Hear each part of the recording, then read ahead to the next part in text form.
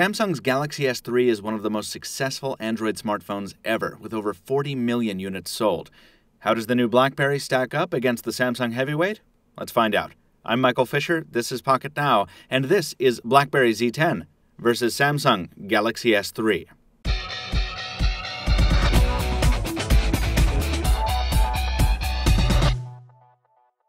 Some caveats real quick. Our Galaxy S3 here is the version for Verizon Wireless, so it's packing a different set of guts than the international version.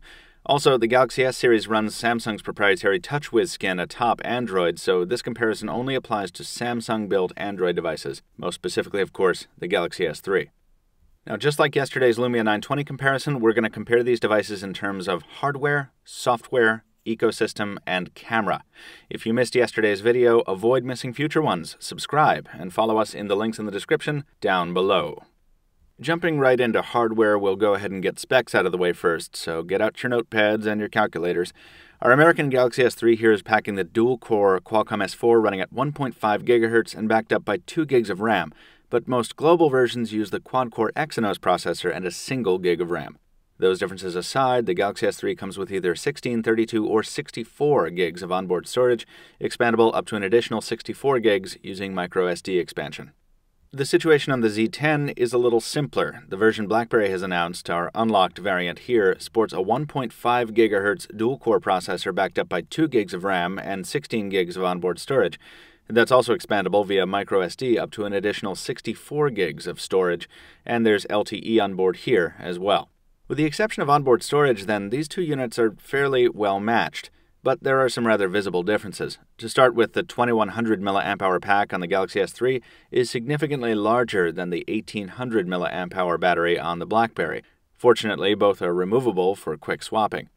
The displays are fundamentally different as well. The Galaxy S3's 4.8-inch Super AMOLED panel dwarfs the BlackBerry's 4.2-inch LCD, and it delivers more saturated colors and deeper blacks. The BlackBerry's screen, though, offers higher pixel density, a higher resolution overall, and depending on your own personal hardware build, it's more manageable with one hand. It's not shielded by Gorilla Glass due to its so-called touch-on-lens display technology, but it is sunk ever so slightly below the bezel. Hopefully, that'll provide some protection against drops. That leads us into build quality, where the difference in design is striking. These are both thin, light smartphones, separated only by a ½ millimeter in thickness and 4 grams in weight, but they feel completely different in the hand. The Galaxy S3, with its slick, smooth plastics and wide radius corners, feels and looks like the pebble Samsung intended, but compromises in the design, like this fake brushed metal border, give it a cheap appearance from some angles. The BlackBerry, by contrast, is a study in straight lines, aggressive right angles, and hard, unyielding plastics. The soft touch back cover is stippled and easy to grip. The buttons are machined stainless steel, and this device as a whole feels solid, much more so than its Samsung contemporary. The BlackBerry features the same NFC capability as the S3, and, sadly, the same lack of wireless charging support out of the box, but it does include a dedicated HDMI out port in lieu of requiring an adapter. BlackBerry's new OS is rather unlike anything on the market, and that definitely includes Android 4.1.1 running underneath the TouchWiz Nature UX. By now, we're all familiar with Android's interface paradigm, the app drawer, the notification shade, and most visibly, the multiple home screens full of rearrangeable shortcuts, icons, and widgets. The Android OS is the most customizable major mobile platform on the market. Even right out of the box, you can pretty much arrange your home screens any way you want. That's not the case on BlackBerry 10, which locks you into the new BlackBerry way of doing things. There is the familiar app drawer off to the right, but the home screen is dominated by a collection of currently running apps shown in minimized boxes called active frames. These can act like widgets if the developer has built that functionality in, which is cool. If not, they just appear as static snapshots of applications, which is less cool. Apps can be opened or closed right from this view, similar to Android's built-in multitasking ribbon, but the difference with BB10 is that the Task Manager isn't hidden in a separate area, it's at the heart of the experience. In lieu of Android's notification shade is the BlackBerry Hub, which lives off to the left side of the active frames and aggregates all notifications into a single view. Third-party apps like Gtalk also make use of the hub after they're installed, so you have one big unified inbox. That's also true of Android's notification shade, and so is the ability to peek at messages while not leaving the app you're currently in, but the devices do it differently. You swipe down from the top bezel on Android, while you swipe up from the bottom bezel and then to the right for more detail on BB10.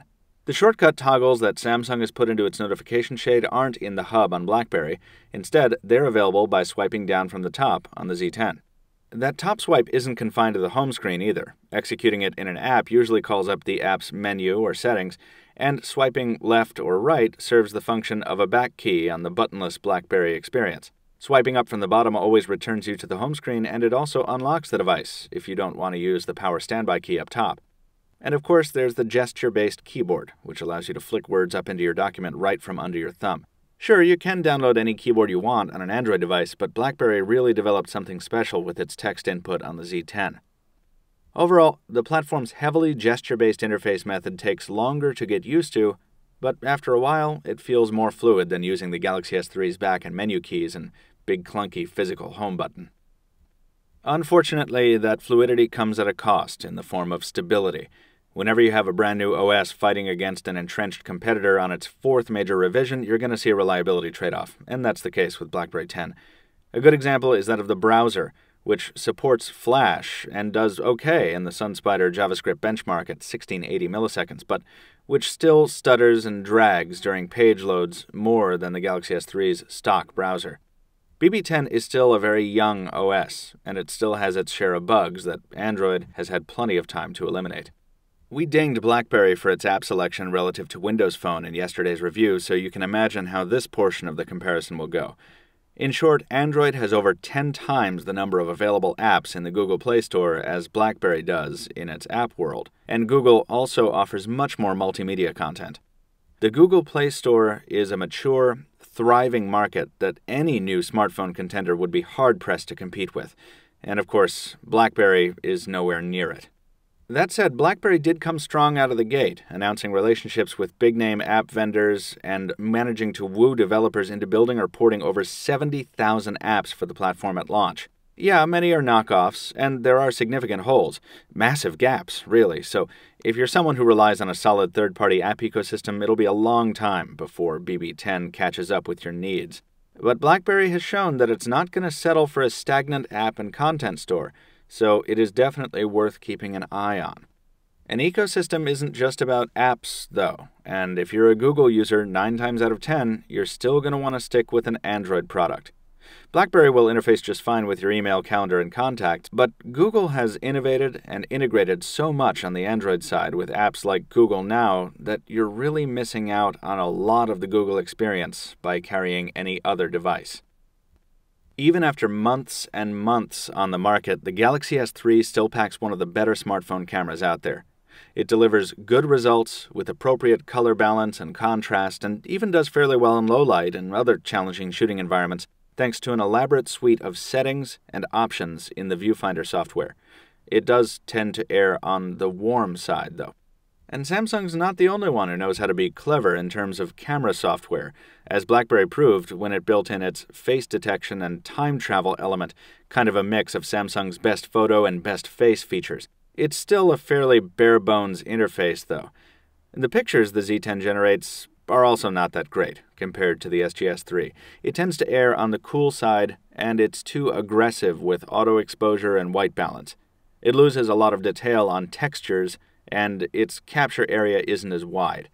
In terms of 8-megapixel smartphone shooters, the Z10's isn't bad, per se, but we'd definitely prefer the SGS3's camera at our side if we were going to take a lot of photos. Watch for our BlackBerry Z10 video sample coming soon. While BlackBerry the company is part of the old guard, BlackBerry the smartphone, specifically the Z10, is the new kid on a block full of very seasoned players. If you're okay with that, and the bugs that come along with it, and you favor an excellent unified messaging experience and the corporate security features BlackBerry was built to excel at, the Z10 will suit you fine, while delivering a fresh new user experience to boot. If customization and stability is more your bag, with a rich ecosystem and the tightest Google integration available, Not to mention a very good camera and a solid software package overall, the Galaxy S3 running Android 4.1 will probably be the better fit. That's going to do it for this one, folks. Hope you enjoyed the video. If you did, throw us a like here on YouTube. Follow us in the links of the description down below. Stay tuned for our full BlackBerry Z10 review coming in the following days. And thanks for watching. We'll see you next time.